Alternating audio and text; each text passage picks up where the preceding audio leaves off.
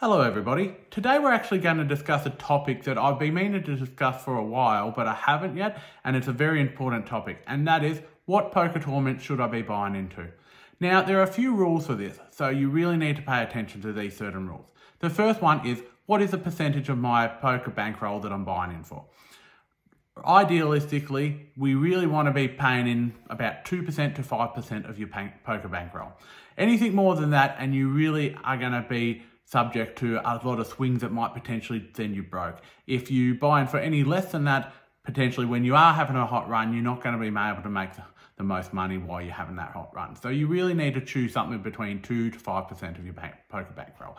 So for example, if you've got $10,000 in your poker bankroll, ideally you want to be buying in between $200 and $500 of your poker bankroll for any one tournament. Now, obviously, not everybody has that kind of poker bankroll, and you can take shots every so often. So, for example, you might have $2,000, $3,000, we'll go with $2,000 in your poker bankroll, and you're constantly playing $100 buy-in, and you want to play $400 buy-in. You can do this, but you do really need to be aware that if you do not cash, that all of a sudden your poker bankroll isn't $2,000 now, it's now $1,600. So now then you've got to just adjust for obviously the lower bankroll for the next poker buy-ins that you do for a tournament. The second tip of the buy-in for the tournament is, what kind of tournament is this? Is it a Hold'em tournament? Is it an Omaha tournament? Is it a stud tournament? And how well do you play these games? So for example, a lot of the people that will be watching this one will be Texas Hold'em no limit players. Now, most of us are very skilled in this game, but you might want to go out and play an Omaha game, for example. But you're not going to be as skilled in Omaha as what you are in Texas Hold'em if you don't play it very often. So instead of buying in for, say, 300 or 400 of your poker bankroll, you should be trying to minimize this down to, 1 to 2%, just while you get focused on it and just while you learn the game a little bit. So please be aware of your skill level. This is going to take a lot of self-assessment. So obviously, a lot of us like to think we're a lot better than what we are. So you really need to pay attention to that before you actually commit to buying in. Also, another one that you need to really be aware of is, how long does this tournament go for and what blind structure is it?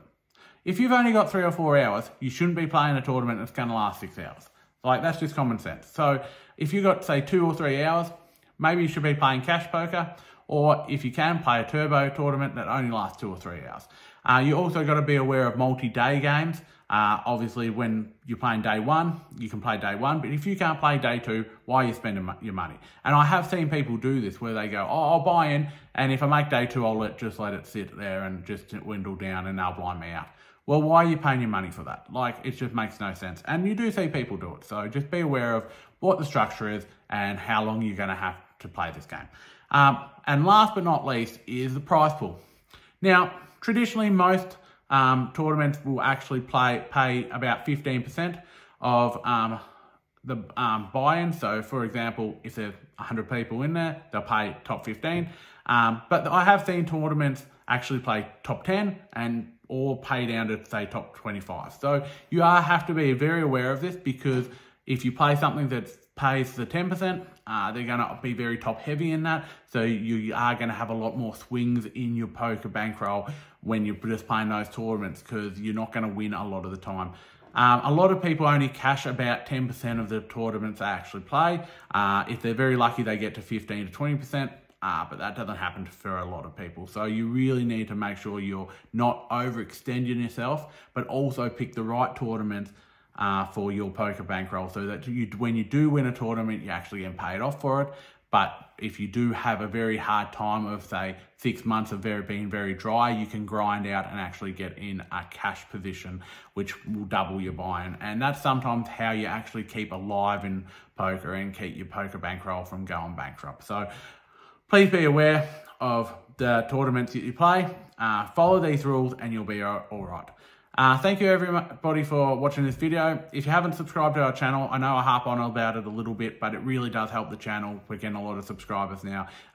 Like and comment on this video. And yeah, thank you very much, and I can't wait to talk to you all again.